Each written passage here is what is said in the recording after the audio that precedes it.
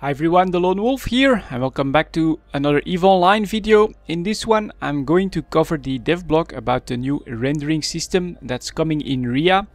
I want to make this video not so much to, well, explain the dev blog and all of that, but I mean, just ask yourself one question while you're watching this video. What other developer shares this kind of information? I really want to make this video and point you guys towards this dev blog to show you guys that CCP is actually a little bit different from most other developers out there. They actually share every single bit of information that they can with the player base. So let's go here, physical based rendering and making EVE look real. You get a little bit of history about what the main problems are when it comes to the rendering of graphics in a game. The fundamentals basically are about knowing what color a given pixel on the screen is going to need, and for that they use an equation which you get right here. This is where my understanding of this stuff ends.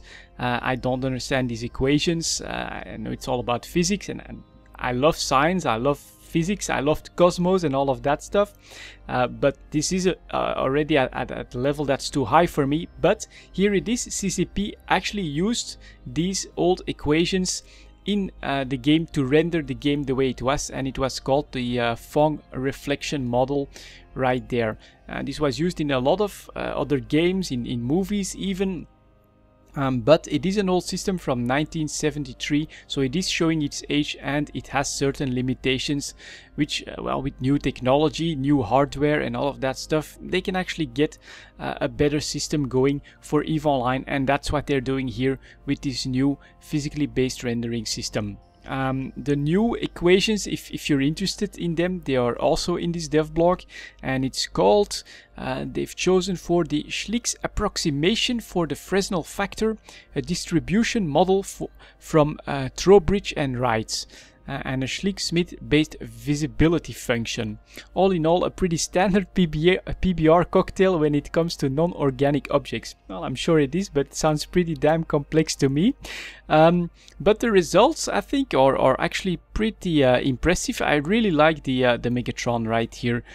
This is the PBR one is in the front and the old one is in the back.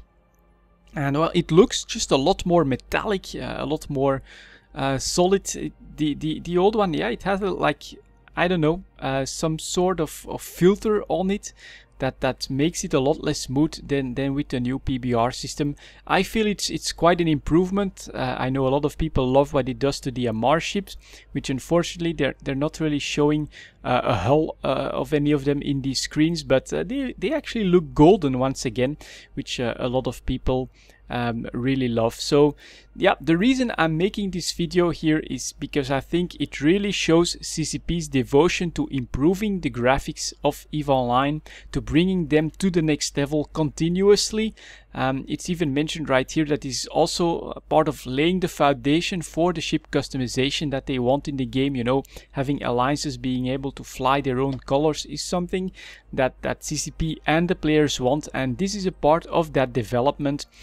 They show how complex it is, they show how hard they're at work in all of this, and it really does show that CCP is quite unique when it comes to the sharing of information like this. I've never seen another developer give out such information as what we're getting right here in this dev blog. So yeah, I just want to make this very quick video to show you guys the way to this dev blog, and for any non-EVE players, just look at the kind of information we actually get from CCP. It's actually quite unique in the gaming industry, in my opinion. Anyways, that's it for this video, guys. Thank you very much for watching. I'll see you all next time.